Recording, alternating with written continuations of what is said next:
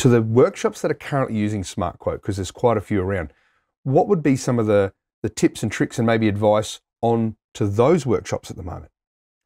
So going through and checking customizations, we've done a couple of things to really allow you to make within the quote system. Within the quote system. So you can set up by default, I do a wash and wax on the car, or we always use a petrol injector cleaner whenever we're doing a service. So there's things that add-ons that are value adds to what a standard logbook service is.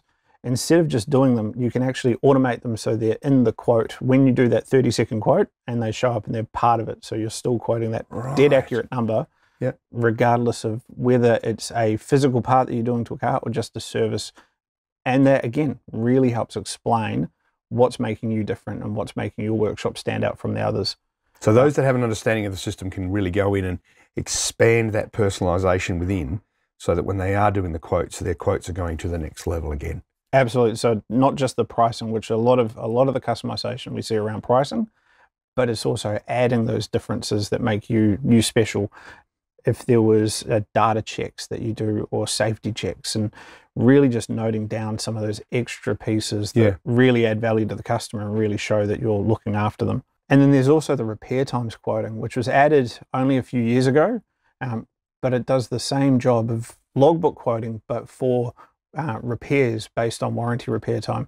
We see a lot of customers that understand and use the logbook service quoting, but going through and using that repair quoting, because it tailors to not just the part that you're pulling off the car, but then also the additional pieces. Ah, rightio, okay. So if I'm doing a water pump, I've got to quote the water pump and the labor time to take that water pump off. But every time I'm touching a water pump, I'm losing coolant. So included in there should be, this is the capacity and how much that coolant's going to cost to replace and drain and flush.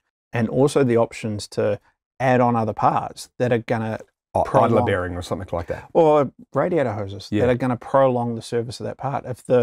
If the water pump's gummed up or it's rusted through, you can be absolutely sure that the hoses are full of that same corrosion.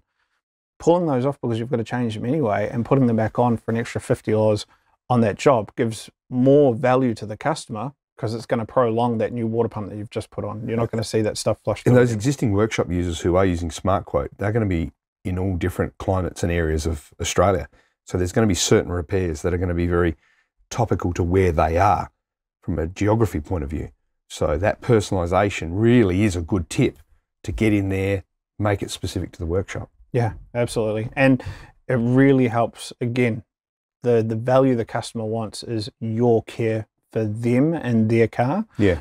Not a generic answer. It's not a generic service. They want to deal with you as a workshop, and you have that personal connection with them.